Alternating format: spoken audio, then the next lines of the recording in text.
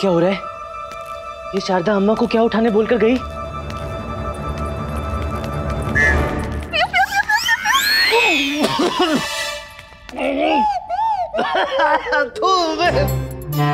ये क्या है? जड़ी बूटी का रस, ये आपको शक्ति देगा।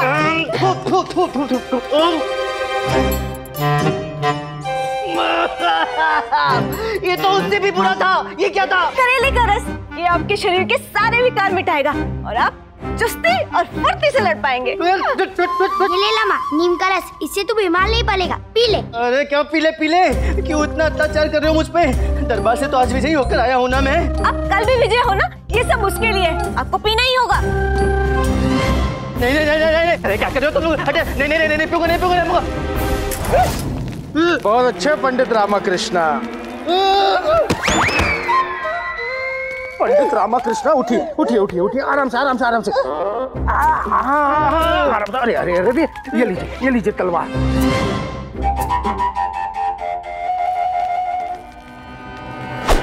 क्या कर रहे हैं पंडित रामा कृष्णा? ये कवच और तलवार का बोझ मुझसे नहीं सहा जा रहा मंत्रीवर।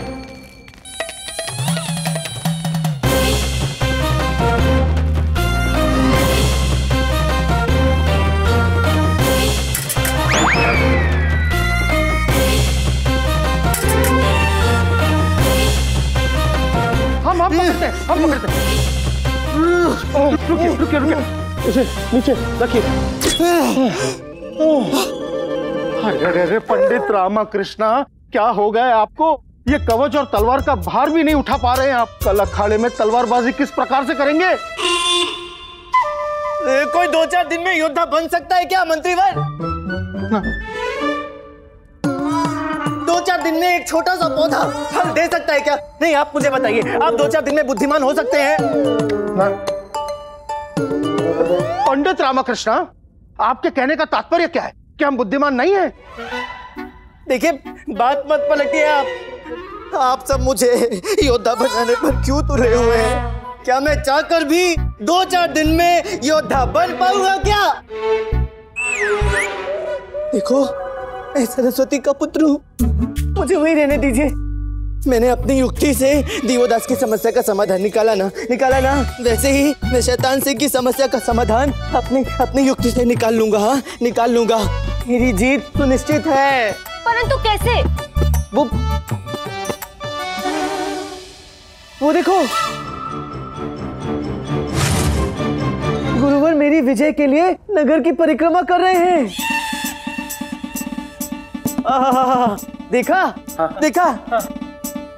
अब तो विश्वास हुआ ना? आप क्या देख रहे? तलवार पकड़िए।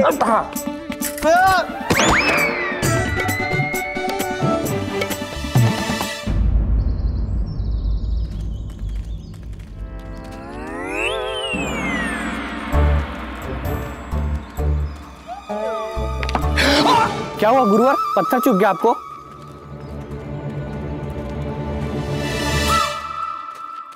नुकीला पत्थर था, चुभ गया। कल शैतान सिंह हमेशा के लिए हमारे रास्ते के सबसे बड़े पत्थर को हटा देगा। अभी तक मुंह कड़वा ही है। नहीं, नीम करेला बबूल क्या क्या पिला दिया, तो बुद्धि भी काम नहीं कर रही। सोचने के लिए कोई ये सब पिलाता है क्या?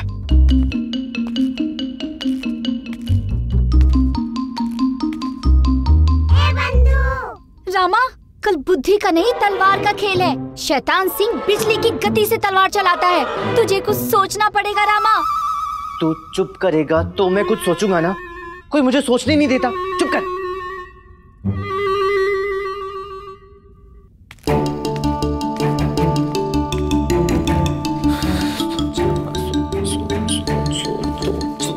सोच।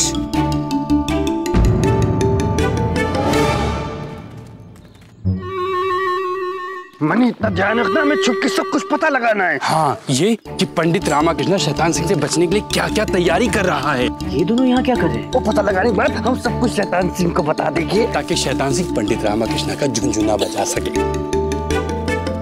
चल पीछे से देखते हैं।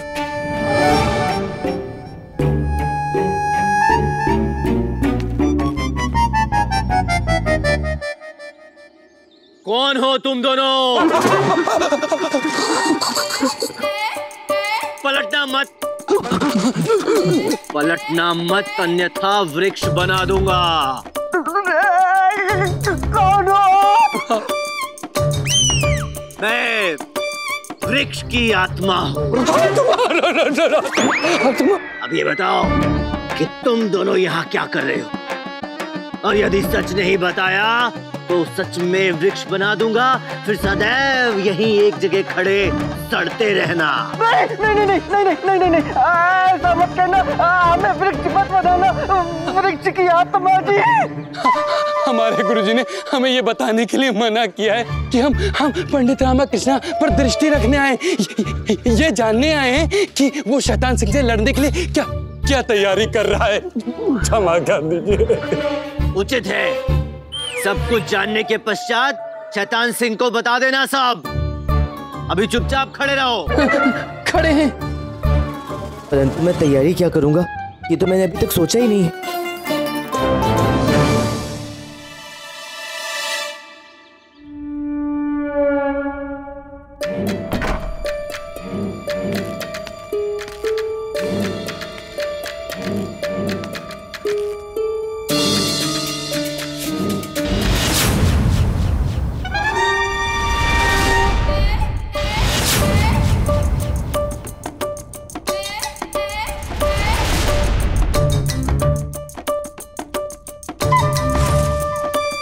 समझ गया क्या तैयारी करनी है और क्या समाचार भिजवाना है शैतान सिंह तक।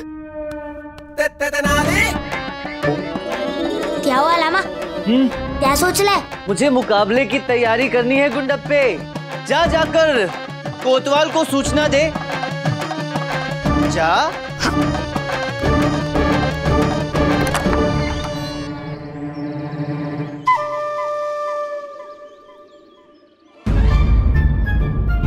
पंडित रामा कृष्णा जी, आप बताइए तो सही, हमें यहाँ क्यों बुलाया? आखिर हमसे ऐसी कौन सी सहायता चाहिए उस मुकाबले के लिए? अरे अब आप बता क्यों नहीं देते? कोई युक्ति सूझी भी है आपको या नहीं? कोतवाल जी, हाँ, मुझे शैतान सिंह से मुकाबला करने के लिए 4 हाथ लंबी म्यान चाहिए। कृपया बनवा कर ले आए। अच्छा। चल।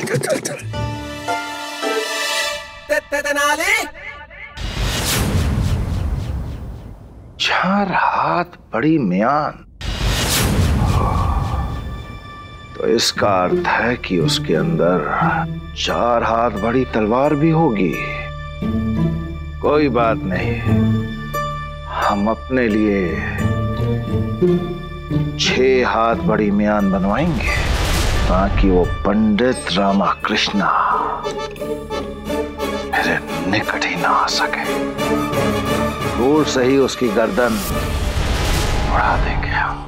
तुम दोनों जाओ और उस पंडित की तैयारी पर पूर्ण निगरानी रखो।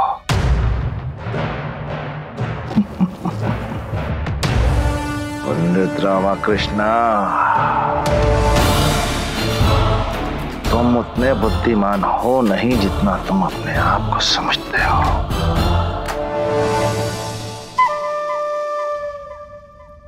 ये लीजिए आपके 4 हाथ लंबी म्यान। अब मुझे 8 हाथ लंबी म्यान चाहिए। 8 हाथ? क्या? 8 हाथ लंबी म्यान? तो मैं 12 हाथ लंबी म्यान बनवाऊंगा। ना माँ, ये तो केवल 2 हाथ लंबी लाठी है। पंडित रामाकृष्ण जी, ये आ गई आपकी 8 हाथ लंबी म्यान। किंतु कोतवाल जी, अब 8 हाथ लंबी म्यान से कार्य नहीं चलेगा। अब तो 15 हाथ लंबी म्यान चाहिए। 15 हाथ लंबी? हाँ। उठा लो। ये पहले 15 हाथ लंबी म्यान बनने तो दो। एक साधारण सी तलवार तो उठा नहीं पाए, इसको कैसे उठाओगे? उठा लूंगा। आप 15 हाथ लंबी म्यान ले आए। अच्छा चलो जाओ जाओ। को 15 हाथ लंबी बनवाइएगा। अच्छा अब वो पंडित रामा कृष्णा मुझसे मुकाबले के लिए 15 हाथ की म्यान बनवा रहा है। अच्छा है, अच्छा है। तो अब मैं उससे मुकाबले के लिए 20 हाथ बड़ी म्यान बनवाऊंगा। मेरी म्यान सदैव उस पंडित के म्यान से बड़ी रहेगी। मैं विजय को प्राप्त होऊंगा और गुरुवार की ये परिक्रमा अपना रंग दिखाएगी। हाय हाय। स्वामी, आप इस संसार के लिए इतने कष्ट उठा रहे हैं। देखिएगा, आपकी इस परिक्रमा का प्रताप पूरे विजयनगर पे पड़ेगा और हर संकट दूर हो जाएगा। पूरी परिक्रमा में पंडित रामा कृष्णा की पराजय के मंत्र का जाप किया है हमने। पंडित रामा कृष्णा की पराजय से जो सुख मिलेगा उसके समक्ष परिक्रमा का कष्ट कुछ भी नहीं है। बस कल प्रातः होने की प्रतीक्षा है।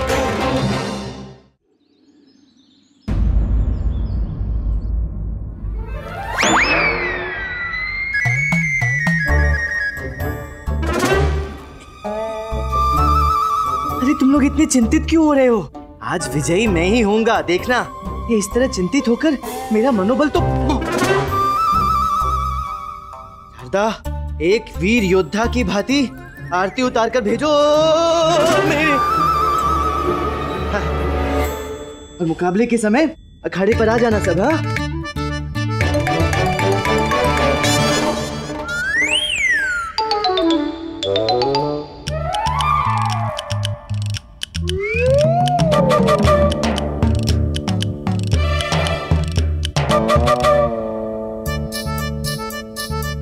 छोड़, अम्मा के पैर छूने हैं।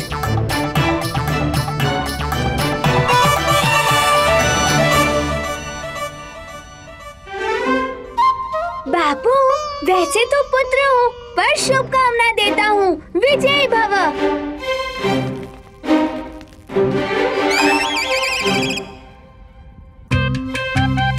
अम्मा।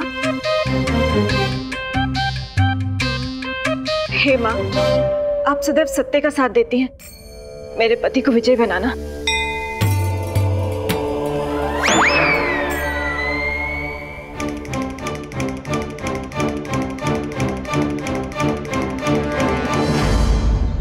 मुझे नहीं लगता पंडित रामा कृष्णा शैतान सिंह से मुकाबला कर पाएंगे। वे अपनी बुद्धि से कोई ना कोई युक्ति निकाल लेंगे। शैतान सिंह को देखा है कि कितना बलशाली है। पंडित रामा कृष्ण जी ने बड़े बड़े सूरमाओं को अपनी बुद्धि से परास्त किया है, तो ये क्या चीज है?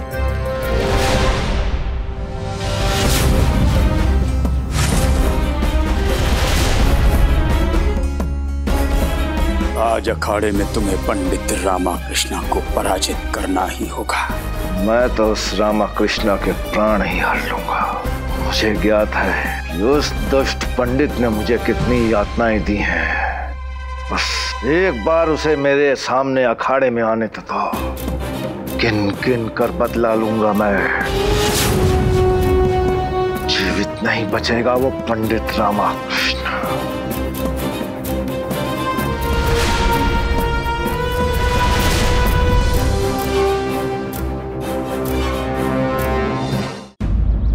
महाराज कृष्णदेवराय की जय। गुरुवार जी महाराज। आज आपकी परिक्रमा रंग दिखाएगी। पंडित रामकृष्ण अवश्य विजयी होंगे। जी महाराज। आपका विश्वास टूटेगा महाराज। पंडित रामा कृष्णा की पराजय सुनिश्चित है। हे माँ, मेरे पति को विजयी बनाना, उन्हें सुरक्षित पुनः घर पहुंचाना। आराम किया जाए महामंत्री जी। महाराज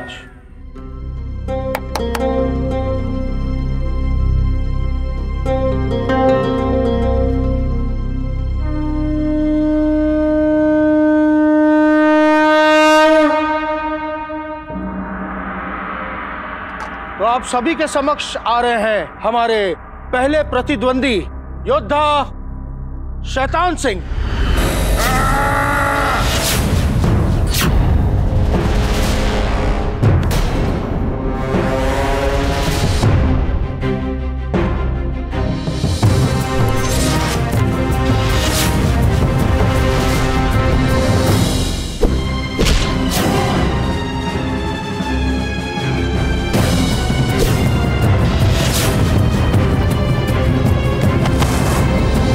अद्भुत अद्भुत, वाह वाह।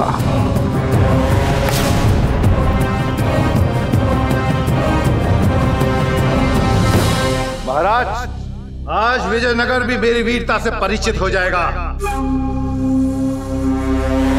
विजयनगर के निवासियों, शैतान सिंह आज तक परास्त नहीं हुआ है और ना ही आज होगा।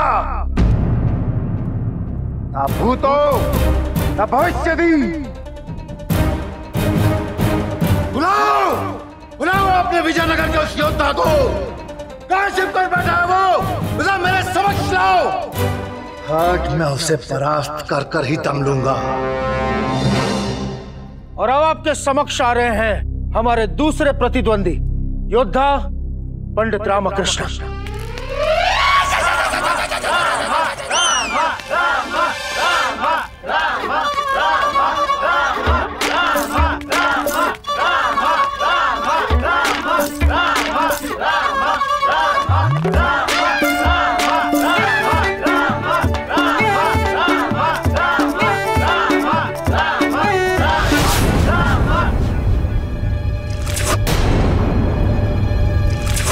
पंडित रामकृष्णा, आज तुझे मैं चींटी की भांति मसा दूंगा। मसल दे। शैतान सिंह, ये मत भूलो, वही छोटी सी चींटी यदि हाथी की सूंड में घुस जाए ना, तो हाथी पागल होकर मर भी सकता है। हाँ, तो आज मैं नहीं, तुझे मरना है। दोनों योद्धाओं के शस्त्र लाए जाएं।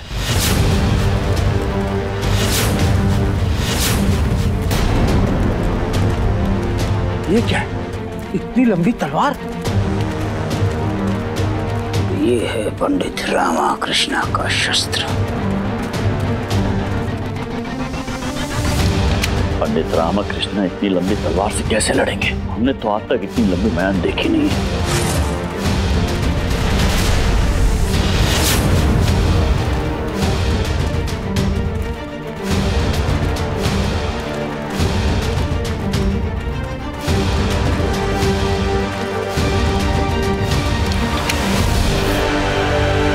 इतनी लंबी तलवार, ये हो क्या रहा है? शैतान सिंह की तलवार तो पंडित रामकृष्ण से भी लंबी है। इतनी लंबी तलवार से युद्ध कैसे हो पाएगा? मुकाबला आरंभ होने से पूर्व हम उसके नियम बता देना चाहते हैं। हमारे शंख बजाते ही मुकाबला आरंभ हो जाएगा और जो योद्धा दूसरे योद्धा को निहत्था कर उसकी गर्दन पर तलवार रख देगा, उसे विजयी घोषित कर दिया जाएगा। तो अब मुकाबला आरंभ करते हैं।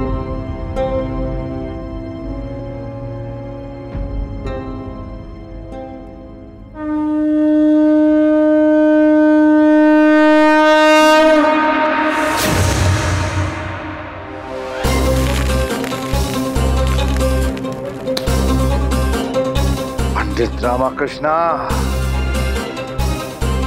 आज तेरी मृत्यु सुनिश्चित है।